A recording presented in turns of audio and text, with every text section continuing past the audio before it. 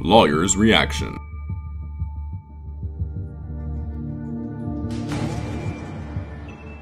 If you replay the video and you slow it down, you'll notice this sports car went into the lane without a turning signal and went into an area that was difficult for that semi-truck driver to see. That was clearly not a smart move.